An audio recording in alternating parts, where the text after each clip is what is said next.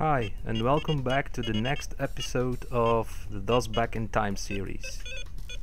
Let's kick off with our first game called Alley Cat. This game was designed by Bill Williams and was released to the 8-bit Atari in 1983. With the help of IBM, it was later released to the PC in 1984. The goal of the game is to find love. You can do that by completing a level, but first you have to enter one, by entering one of these windows. Once entered, like you are here right now, you can have 5 different types of challenges. The faster you can complete the level, the more points you'll score.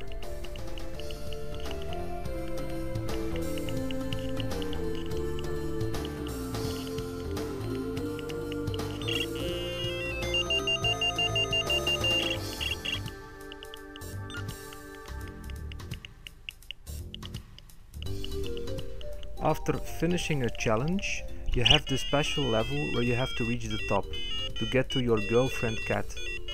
The level increases and so you can play on and on and on.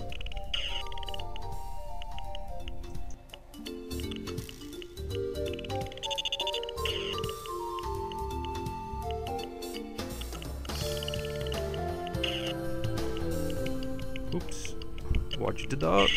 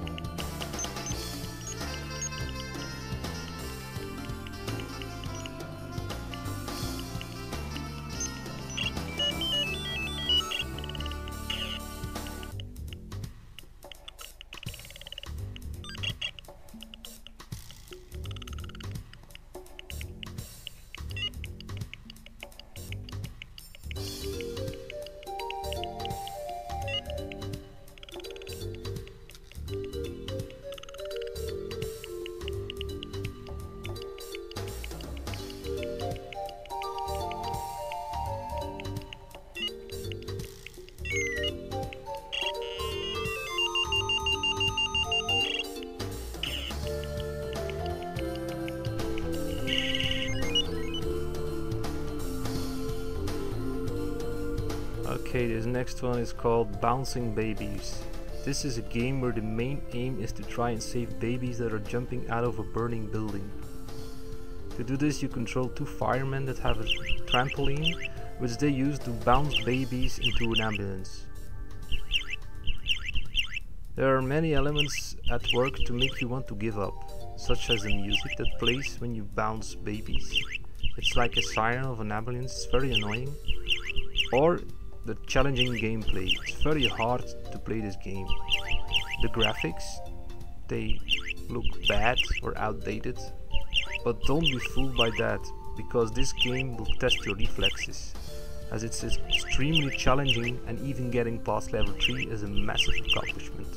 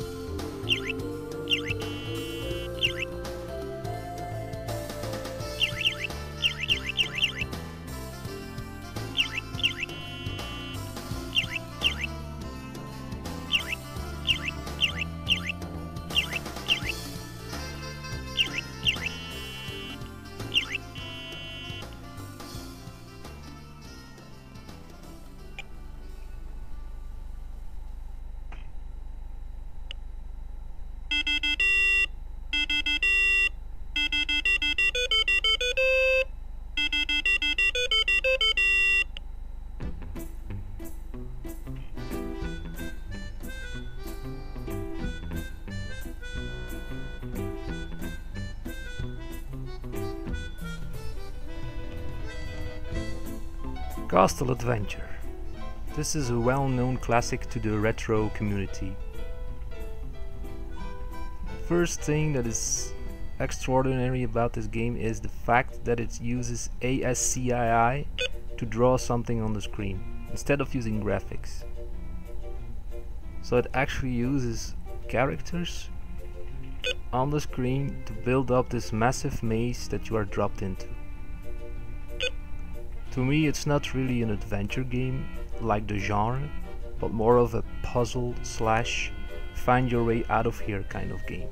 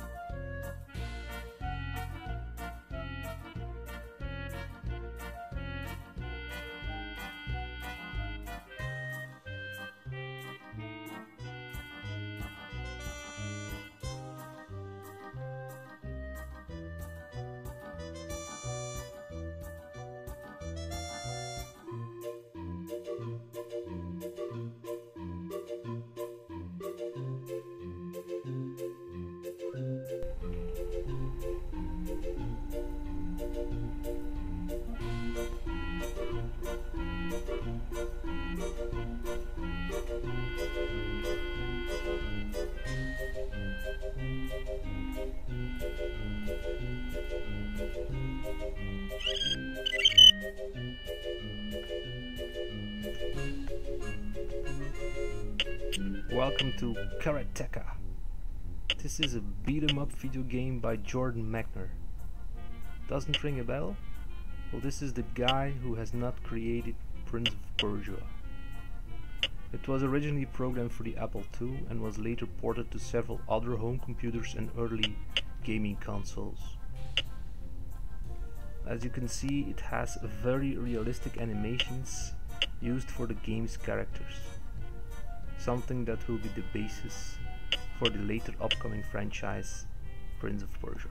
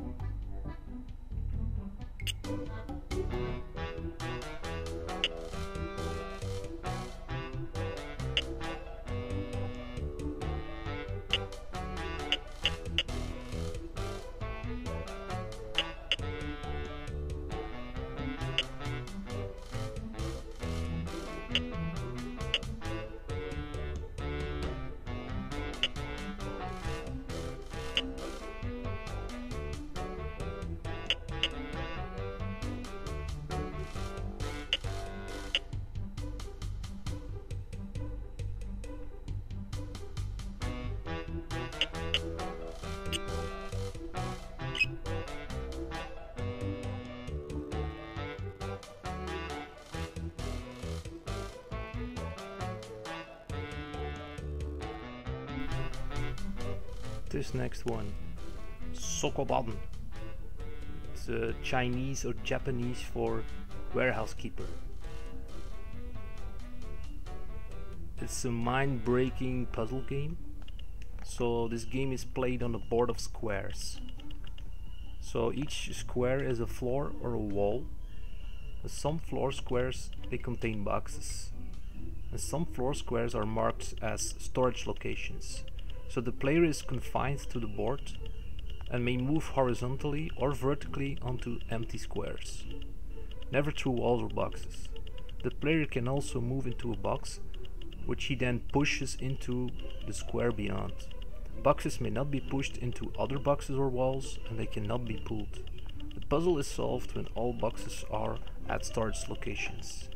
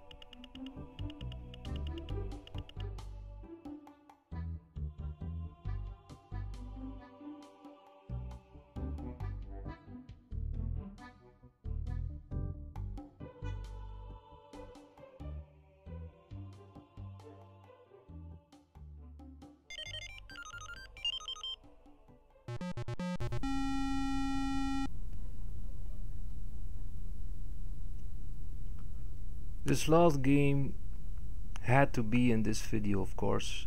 It is the great epic King's Quest I, Quest for the Crown.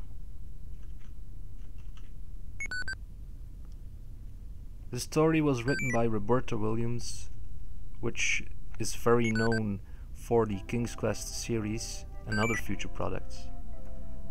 So this game was released in 1983 by IBM as a demonstration product for their IBM PC Junior.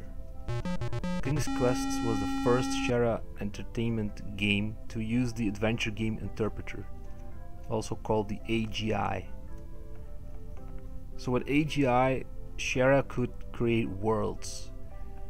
You could control your character for the first time and interact with the environment and other characters by typing in commands.